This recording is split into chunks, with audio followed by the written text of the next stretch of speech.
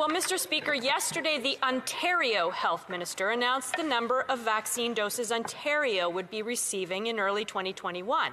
But before the day was over, the Parliamentary Secretary to the Federal Minister of Health went on CTV and said the numbers were wrong.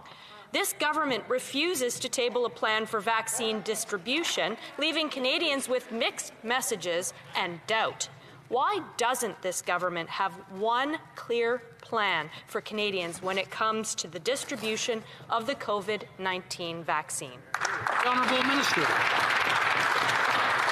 Thank you, Mr. Speaker, and I'm so pleased to thank the Vaccine Task Force strategy yet again for their expert advice that has placed Canada in an amazing position to be able to acquire effective vaccines. In fact, more vaccines per capita than any country in the world. And as I work with the provinces and territories to ensure that we have an equitable, fair, and logical distribution plan, we'll be coming to Canadians with that plan. I want to thank all the provinces and territories for arranging sharing agreements to date on things like personal protective equipment and testing. That work will continue, Mr. Speaker.